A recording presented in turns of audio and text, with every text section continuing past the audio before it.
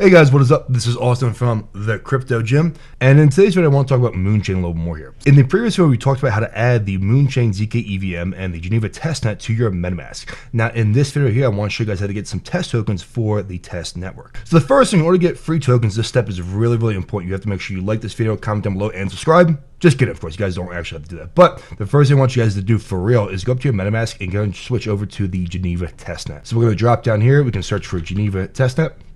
Moonchain Geneva Testnet, and we're going to click on that right there. So yours should say 0 right now. Of course, I tried some before the video started, but the link I want you guys to go to is geneva-faucet.moonchain.com here. And it's going to look a little bit like this. Of course, I might change it up stylistically, but it's going to look basically like this here. And then all that we have to do is super simple. Is we're going to go up to our MetaMask. We're going to copy our address, and we're going to paste it just like that there. Now we're going to click on I'm not a robot. As long as you are not a robot, we're going to fill out this thing. Oh man, here we go. Motorcyclist, does that count? Does that count? It's a man on a motorcycle. Do you count? I don't know. Next. Okay, look like it worked. All right, and then we're going to click on Send Me MCX. And it looks like the transaction went through. We can click on this from here. And this is going to take us to the Geneva Explorer on the Moonchain network.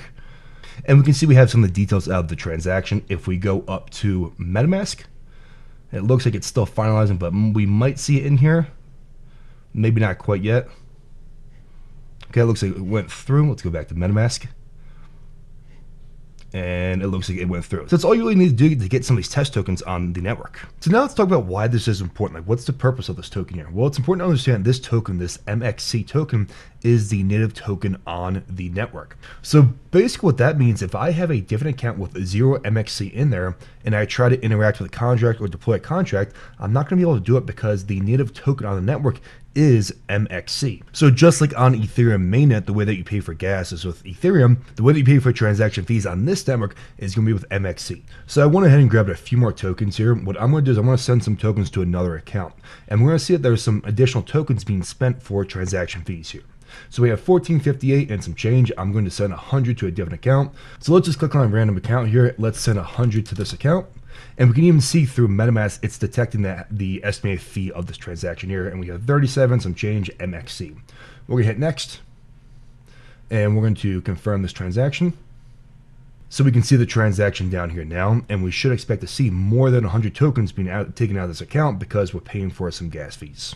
And now we can see that 100 tokens and some extra tokens were taken out of this account here. The total was, looks like, 138 and some change here. We can see that is more than the 100 that I sent because some were spent on gas fees.